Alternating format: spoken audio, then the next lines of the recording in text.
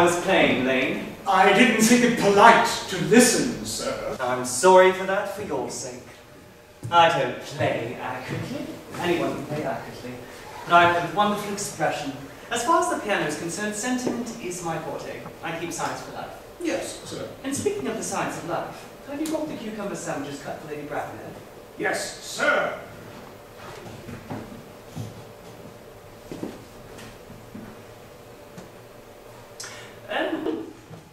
By the way, Lane, I see from your book that on Thursday night, when Lord Shorman and Mr. Worthing were dining with me, 8 bottles of champagne are entered as having been consumed.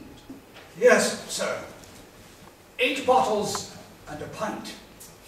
Why is it that at a bachelor's establishment the servants invariably drink the champagne? I ask merely for information. I attribute it to the superior quality of the wine, sir. I have often observed that in married households, the champagne is rarely of a first-rate brand. Good heavens, is marriage so demoralizing as that? I believe it is a very pleasant state, sir. I have had very little experience of it myself up to the present. I've only been married once. That was in consequence of a misunderstanding between myself and a young person. I don't know that I'm much interested in your family life, Lane. No, sir. It is not a very interesting subject. I never think of it myself. Very natural, I'm sure. That will do, Lane. Thank you. Thank you, sir.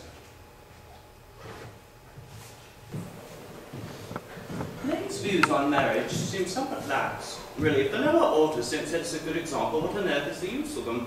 They seem as a cast of absolutely no sense of moral responsibility.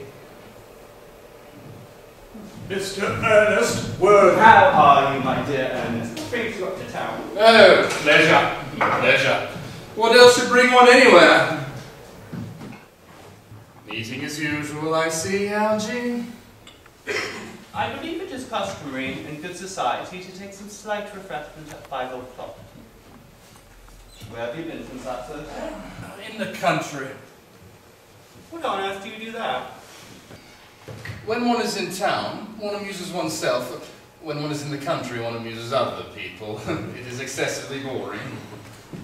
And who are the people you amuse? Oh, neighbours. Neighbours. You've got nice neighbours in your part of Shropshire. Perfectly horrid. Never speak to one of them. I would imagine you must amuse them.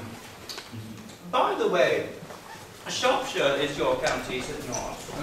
Shropshire? Yes, of course. Hello. Why all these cups? Why cucumber sandwiches? Why such reckless extravagance in one so young? Who is coming to tea? Oh, merely Aunt Augusta and Gwendolen. How perfectly delightful. Yes, it is all very well. But I'm afraid Aunt Augusta won't quite approve of your being here. May I ask why?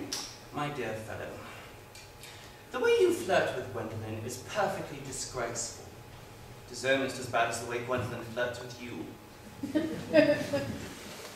I am in love with Gwendolen. I have come up to town expressly to propose to her. I thought you'd come up for pleasure. I'd call that business. How utterly unromantic you are. I really don't see anything romantic in proposing. It is very romantic to be in love, but there's nothing romantic about a definite proposal. Why one may be accepted. One usually is, I believe. Then the excitement's all over. If ever I get married, I'll certainly try to forget the fact. I have no doubt about that, dear Algy. The divorce court was specially invented for people whose memories are so curiously constituted. No, there's no use speculating on that subject. Divorces are made in heaven. Please don't touch the cucumber sandwiches. They are ordered specially from Augusta. Well, you've been eating them all the time. But that is quite a different matter. She is my aunt. Have some bread and butter. The bread and butter is for Gwendolen.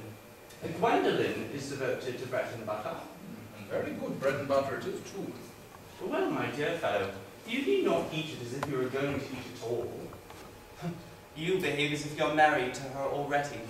You're not married to her already, and I don't think you ever will be. Why on earth do you say that? Well, in the first place, girls never marry the men they flirt with. Girls don't think it right. Oh, that is nonsense. It isn't. It is a great truth. It accounts for the extraordinary number of batches one sees all over the place. In the second place, I don't give my consent. Your consent? My dear fellow, Gwendolyn is my first cousin. And before I allow you to marry her, you will have to clear up the whole question of Cecily. Cecily? What on earth do you mean?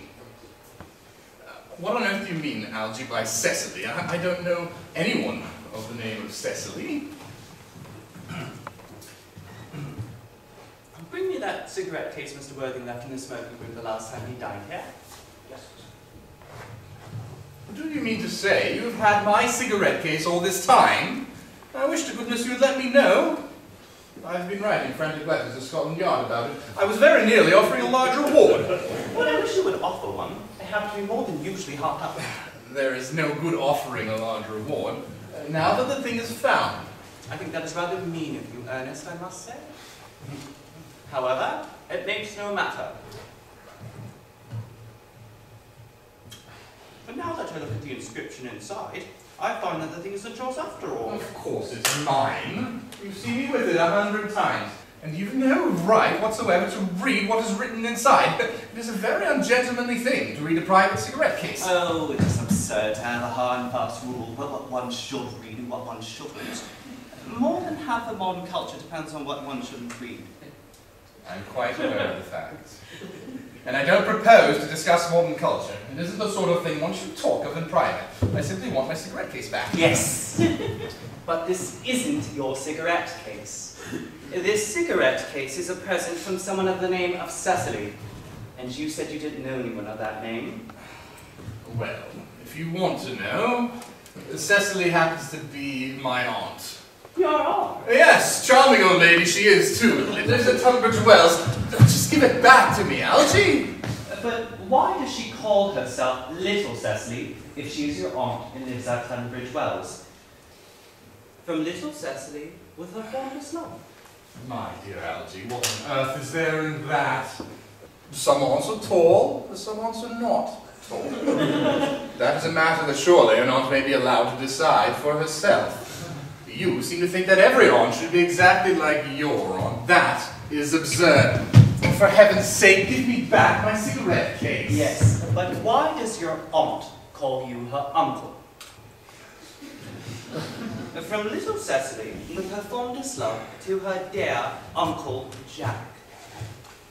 There is no objection, I admit, to an aunt being a small aunt. But why an aunt, no matter what her size may be, should call her own nephew her uncle, I can't quite make out. Besides, your name isn't Jack at all. It is Ernest. It isn't Ernest. It's Jack. You've always told me it was Ernest. I have introduced you to everyone as Ernest. You answer to the name of Ernest. You look as if your name was Ernest. You are the most earnest-looking person I have ever seen in my life. It is perfectly absurd you're saying your name isn't Ernest. It's on your cards. Here's one of them. Mr. Ernest Worthing, B. for the Albany.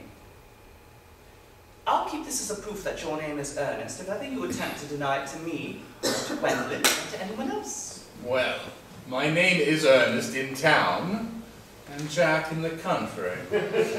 And the cigarette case was given to me in the country.